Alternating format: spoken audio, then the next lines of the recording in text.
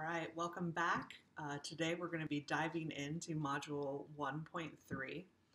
And where we left off in Module 1.2, we were really starting to take apart a randomized clinical control trial and really trying to understand and interpret what was being measured and what are the primary outcomes. So if we go back to our abstract that we've been working through for these last few modules, we've been able to understand what the question is, what kind of study, how was the study conducted, what was measured, and really now we're starting to dig into what was the primary result and what, if there are any secondary results. So understanding not only what was measured, but understanding how what was measured impacts what our primary results are. So in this case, the primary result of the study is the incidence of new illness compatible with COVID-19 did not differ significantly between the participants receiving hydrochloroquine and those receiving placebo. And then a secondary result that the paper notes is side effects were more common with hydrochloroquine than with placebo, but there were no serious adverse reactions reported.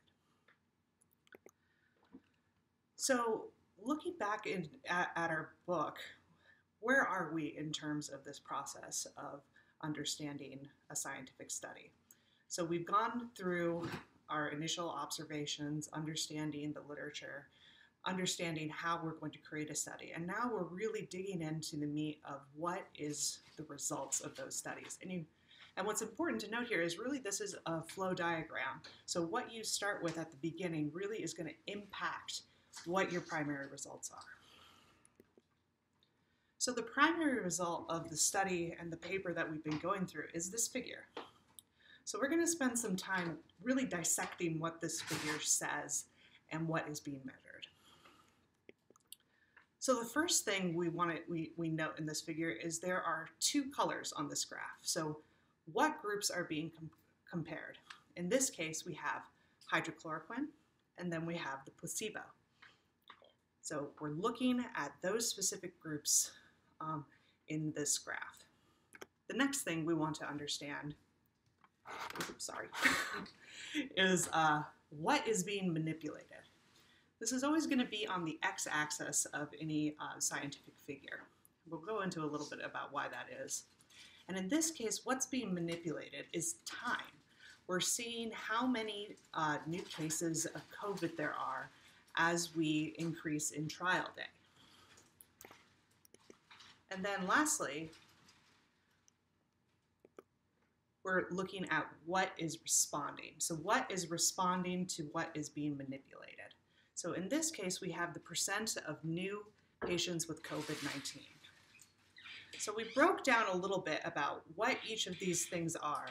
Now we can sort of dig in and look at the meat of the figure and understand what trends are evident. What do we see as we increase in trial day? And we can see that as we increase in trial day, the number of COVID-19 patients goes up.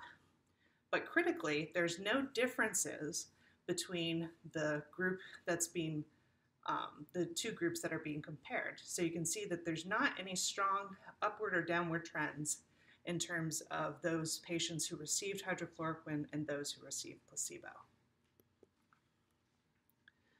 So now that we've sort of thought through a little bit of this, I want to dig into what is the idea of what is being manipulated and what is being responded. So when we talk about a responding variable, we in science call this a dependent variable. And a good way to remember a helpful acronym for remembering what a dependent variable is DRY.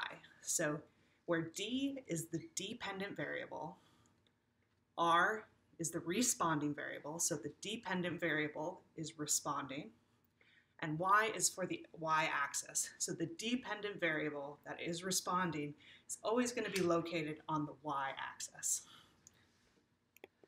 We can do something similar with the variable that's being manipulated, and the acronym for that is MIX.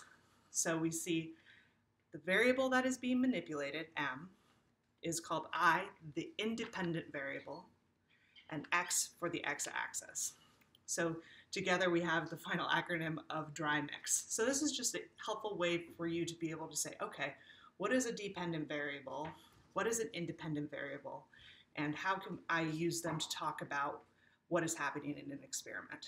So a scientist might say, well, our dependent variable was the number of new patients with COVID, and our independent variable was our trial day. And from that, we're able to understand the trends of new patients with COVID-19 for those that receive hydrochloroquine and those who receive placebo. So that's how you sort of think about these terms in a global sense. So now that we understand what's being measured and we understand the trend that's happening, we need to ask another question in order to get an idea of whether or not this is a good study. And that is, are the trends that we see representative of a larger population? So here, ultimately with an experimental trial, we're constrained to the number of people that we can bring into a study. And ultimately, we want to be able to say, yes, we believe that our study population is representative of what would happen if we performed our tests in a larger population. So the first thing that I want you to do when you see a paper is to look at the sample size. So this is going to give us an idea of how specific a trend might be. So a great example was given in your book looking at the effects of caffeine on memory. And you can see in the graph on the left, we have only a few study results. And you can see that the trend that we see is only about a 15% increase. But when we have much more people in the study, we see that that 15% increase increases dramatically to about 45% increase. And ultimately, this graph on the right is likely more representative of the actual effect of caffeine on memory. So that's always going to be your first question when you're thinking about, is this a representative population? The next thing you need to think about is, who is being measured? Are we measuring people college students who are in a psychology class, which is very common in a lot of psychology studies? Are we looking specifically only at hospitalized patients? And would that potentially change the trend if we're only thinking about hospitalized patients? And lastly, and probably most importantly from this, is who is being left out? So is this a study only looking at those who have healthcare, for example? Is this a study where we're only looking at those who are in a higher demographic group?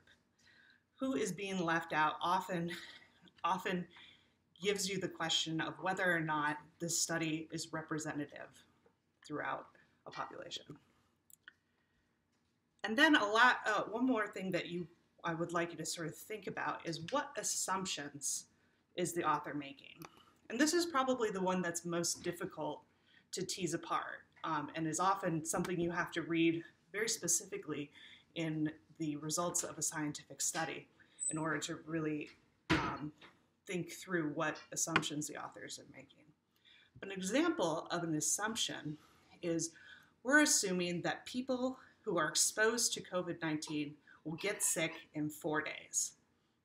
That's an example of an assumption. Now, how might that change if in reality people don't get sick until 10 days after infection? So again, your trends might change because of these differing assumptions.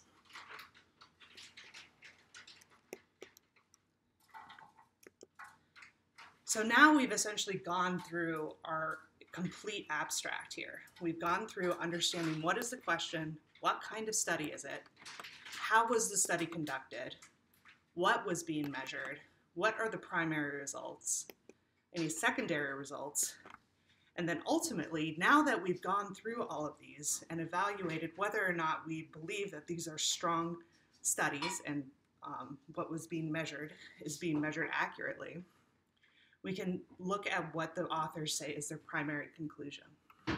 And in this case, we find that after high or moderate exposure to COVID-19, hydrochloroquine did not prevent illness compatible with COVID-19 or confirmed infection when used post-exposure prophylaxis after 4 days of exposure.